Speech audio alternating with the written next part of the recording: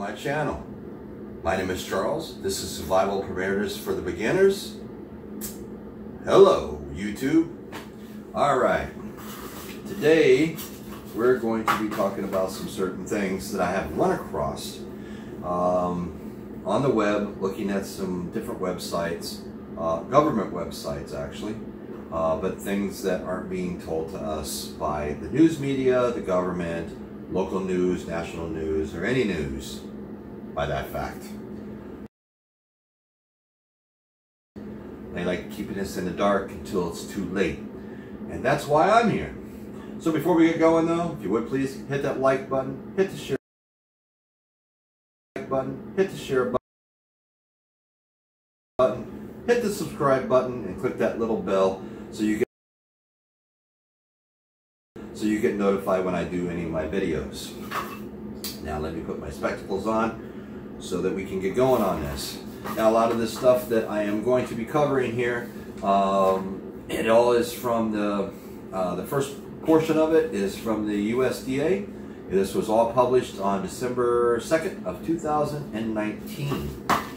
We're going to start off right here. Changing climate is affecting agriculture in the United States. The changing climate presents a real threat to the U.S. agricultural production, forest resources, and rural economics. These threats have significantly implications not just for farmers, ranchers, and forest landowners, but for all Americans, you and me. Land management across the country are already feeling the pressure of the changing climate and its effect on weather. As these risks continue and amplify, producers will be faced with the challenges of adapting to the changing climate. Go figure. But nobody wants to talk about that.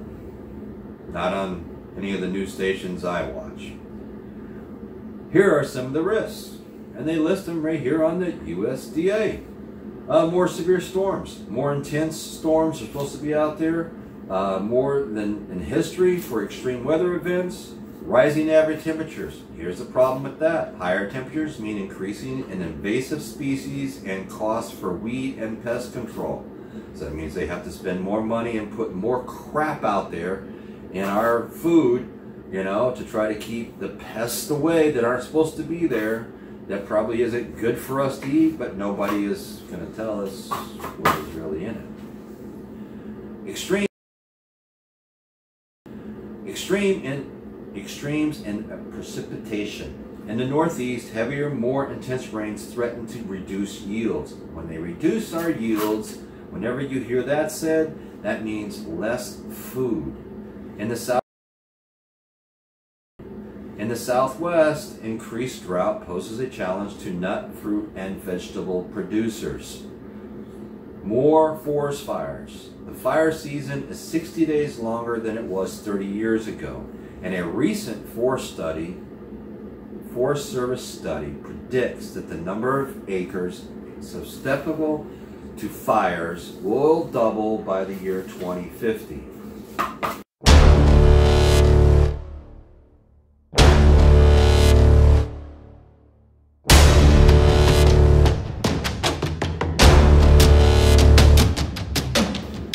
Basically, the whole western side of the United States is just going to be one charcoal mess. And it'll be another 20 years after that happens that things will start growing again. Which in that case, you know, at that point, it'll be really good, but what are we going to do between now and then? That's the question.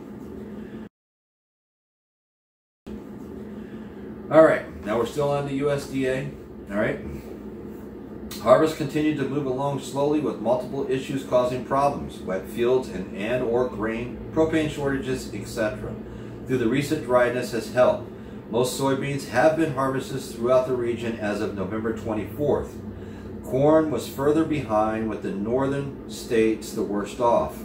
Very wet grain has increased drying costs and led to the spotty propane shortages. So see, if the grain is wet, they can't just take it and sell it. They can't take it and just dump it somewhere. It has to go through a drying process first before they can take it to wherever they sell their product. Wetness has slowed additional fall field work with the wetter than average soils overall, but the eastern Corn Belt soils have bounced around freezing in northern areas, causing additional slowdowns. Whenever you hear the word slowdowns in the farming community, it isn't a good thing. Where fields were too wet to harvest before freezing. Current soils are near freezing from North Dakota into South Dakota. The large snows have led to added issues, slowing additional harvest. Slowing word again, not good. Harvest attempts are likely to continue at a slow rate. Large numbers of acres of corn and possibly even some soybeans will not get harvest until the spring. Now here, let me just give you a little tidbit on what that means. I grew up in Indiana. I lived there until I was 17. Lived out in the middle of the country, surrounded by cornfields. We had our house and cornfields, right? And the way it has to work is the farmers, you know, they have to there's a certain way that they have to do all this kind of stuff, all right? So in the spring, they plant their seeds, they tend to their crops throughout the year, whatever they have to do to them, and then in the fall they harvest. So once the harvest is over, then they till and plow, and that means that the farmland is good to go for the next year. So they go out, and as soon as they can go out and plant the seed again. So what is going to happen now is wherever they can't get this stuff out of there, for one, the first problem is the farmer is going to take a huge loss on his corn yield. So it's going to sit out there all winter long. He's going to probably take up to a 50% marginal loss from what I've seen in all these papers and what I read on the USDA. So they're going to end up taking a 50% loss on what they would have got if they could have harvested it this year, which they couldn't do. So now they have to harvest it in the spring once the fields dry out enough to where they can harvest. At that point, they should be putting the seed into the ground, not harvesting their product from last year. See where we're going? Okay, so now the farmer has to harvest the product, has to turn right around. It's like a turn and burn. He has to turn right around, plow the field, and get seed into the ground, because what's going to happen is it's going to be a ripple effect, and the poor farmer is never going to catch up because he's always going to be behind on everybody else that is doing everything the way it's supposed to be done. Follow where I'm going with this? It's not a good scenario.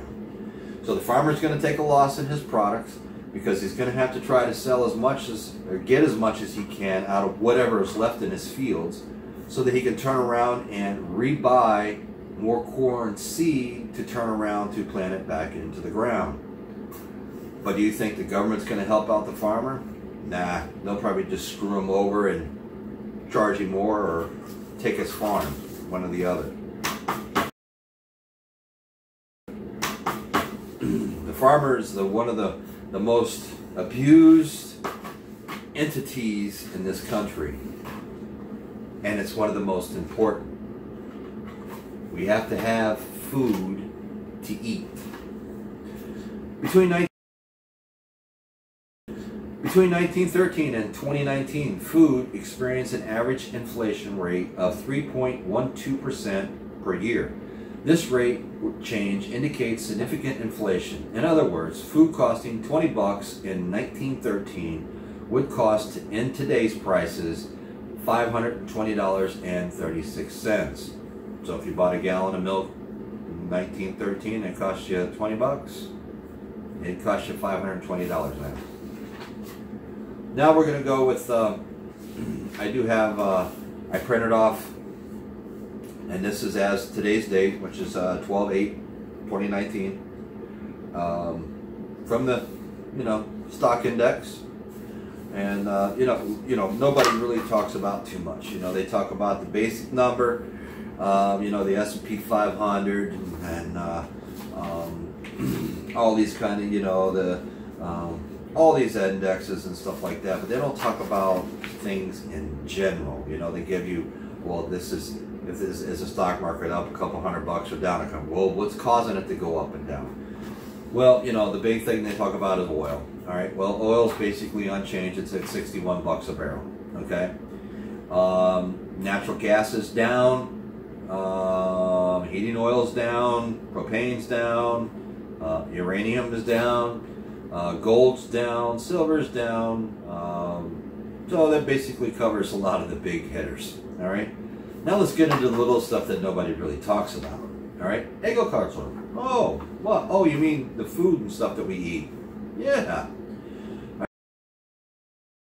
All right. So soybeans, they're down $6. Wheat's down $8. All right. Cheese is unchanged. Palm oil's down $16. And if you actually look up what palm oil goes into, that's a big thing. All right. Orange juice is down. Canola's down. Coffee's down.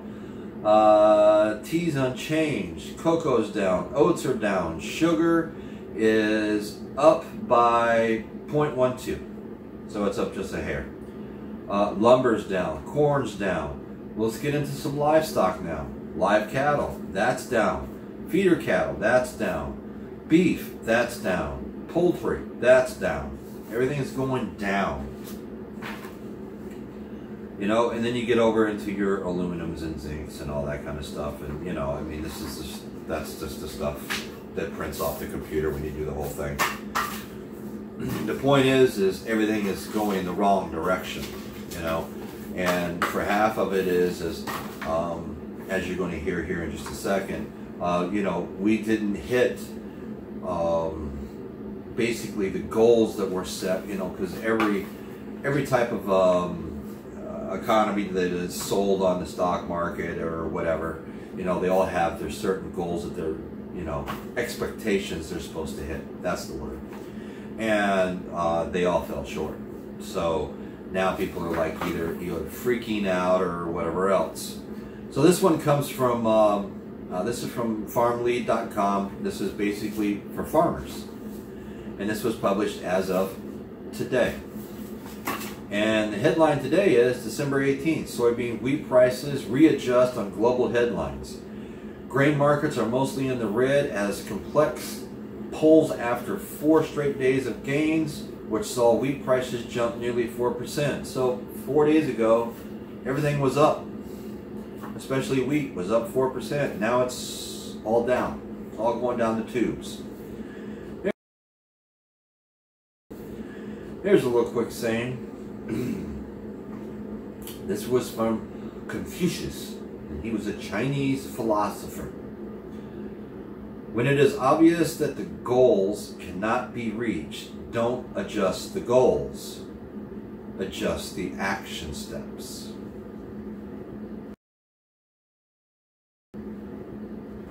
Think about that.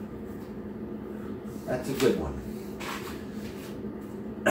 Now, I mean, it starts off with the Canadian peas and the Canadian lentils. They actually are doing quite well. They must have had a really good year up there. Their crops are all up, which is, I mean, a good thing for them. I mean, you know, we're all in this boat together. We all got to survive. So if we can't get food from one place, maybe we can get it from someplace else. Soybean prices climb, but do not have headwinds. Monday, the NOPA crush report showed that only 164 million bushels of soybeans were used by its members in November. This was well below the 172 million bushels that the market was expecting to see. So see, we fell short again. It was 10.5 million bushels below the record amount realized in October. So they knew in October that they were down, but they just kind of let it go. Don't know why, but they just let it go.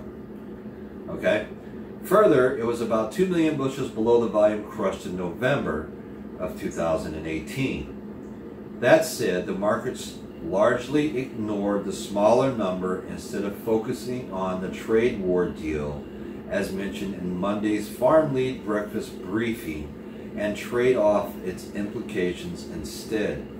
Capital Economical Caroline Vine says that despite the trade war, Phase 1 deal being agreed to last week, soybean prices will drop in 2020 to the average of $8.50 a bushel.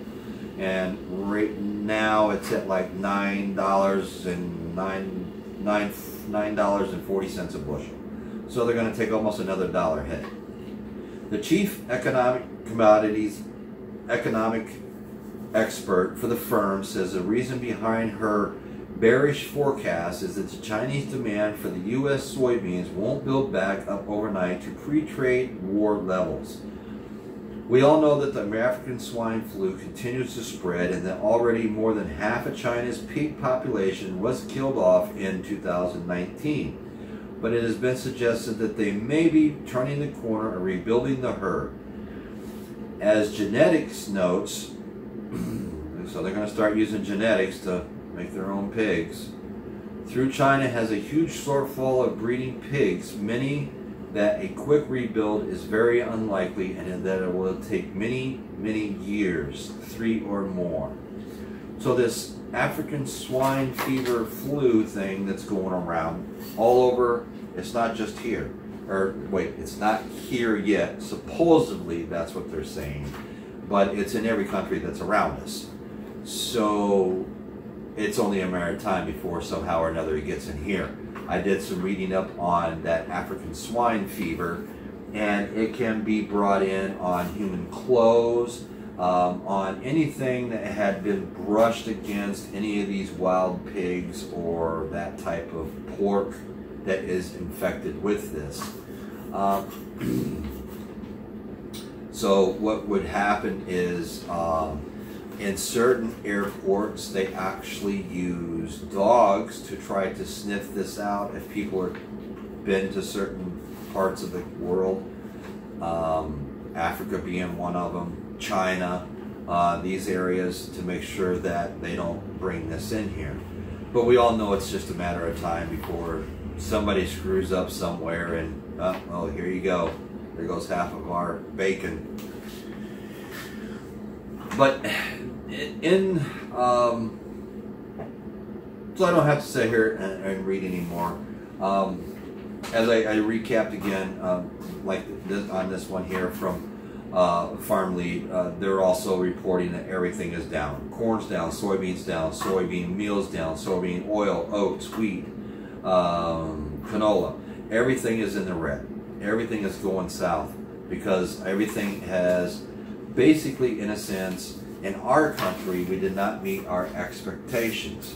Now, what I am going to say next, I have talked about in a couple of my different videos, and I talk about how I pack my things in smaller bags instead of doing the larger bags.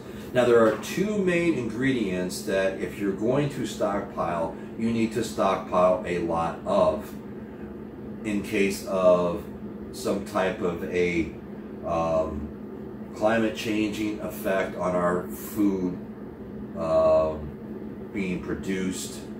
Because you know what, if we can't produce the grains and we can't produce that kind of stuff, that means you're not going to be producing much livestock either, because you have to have something to feed these things. And if the farmers, the ranchers, if they have livestock but they don't have any, you know, nice green grassy areas where these things can just graze and they're all dried up, well, they have to rely on hay, wheat, and whatever else they're going to have to feed these animals, and if they don't have it, they're going to die. We're left with nothing. And then it's going to get real ugly.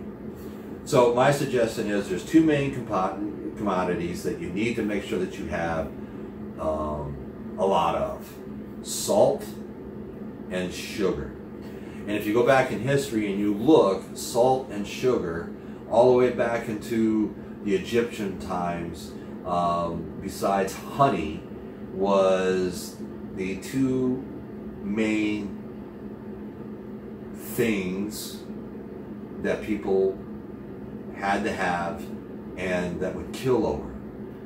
So I would suggest getting 5-gallon buckets, at least, just to start off with. If you can go to Sam's, Costco, any place like that, BJ's, those areas, you can buy the big, large bags of salt and the 25-pound bags of salt, the 25 bags of, pounds of sugar.